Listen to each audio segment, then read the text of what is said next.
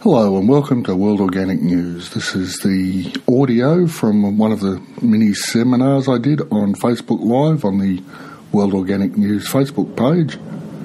This is episode 4, Pesticides and Herbicides, ? Have a listen, tell me what you think. Email me at podcast@worldorganicnews.com.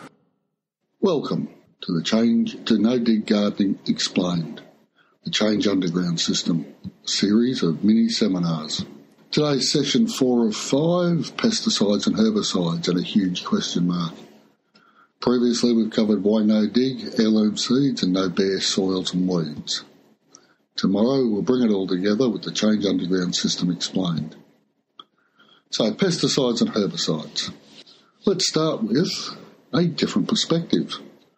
Rather than looking at the bugs or the weeds, let's look at the whole system. An ecosystem approach, in fact. So when are these chemicals used? Originally as a response to a crisis, so a crisis of weeds or bug infestation. But think, why would they arise? And if we look at the whole ecosystem, we discover that it is normally as a result of one word, and a word to strike terror: monoculture. And monoculture is the process of growing just one crop in a paddock, and in some cases across huge areas of land. Can you think of one natural ecosystem that's monocultural? We might call something, say, a eucalypt forest or a pine forest, but that's just the dominant species. It's not the only one growing there. Same when we refer to grasslands. There's not just grass growing, and even then not just one species of grass. You've got your herbs and your forbs and all kinds of things growing, and your legumes. So the answer is no. There's no such thing as a natural ecosystem that's monocultural.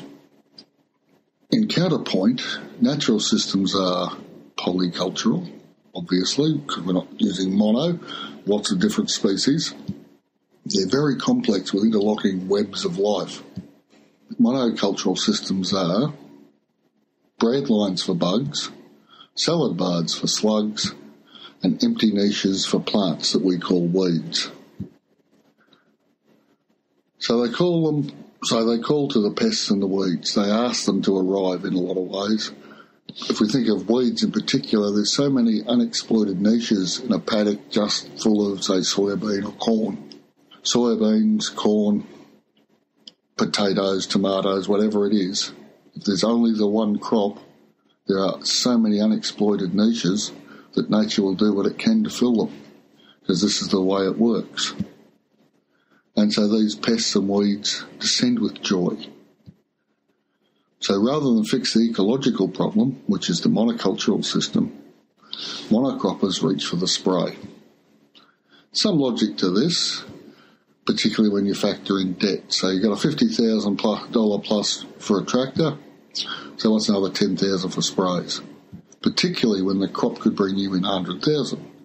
So instead of making $50,000 plus, well, even more than that, because you'd depreciate the tractor across several years.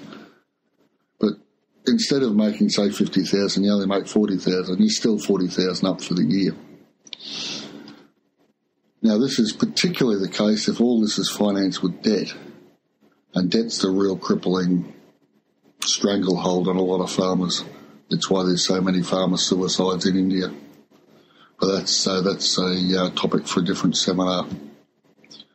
So if we toss in the side effects of spraying, we end up with dead soil, because the sprays kill not just the beasts that the bugs we're trying to kill, or the weeds, but also the microbiome in the soil. And that means you need to use more chemical fertiliser, because the stuff in the soil is no longer feeding the plants, which leads to more die-off of the soil biota, and to the health effects in the humans in the area, things like cancers, the current legal actions against Monsanto over glyphosate. And don't worry, dicamber's coming next, and so all the other chemicals that they've sold. So smallholders, backyard or even window box growers We can sidestep the debt problem, which means we don't need to grow huge amounts of crops of one type in order to hit a market. And we can grow in a polycultural way. You can even grow in a polycultural way on large farms too, but it's got to be a large farm without debt to get started. We can do all this using the change underground system, which is the topic for tomorrow. Session 5 of 5, the change underground system. Polyculture for the masses.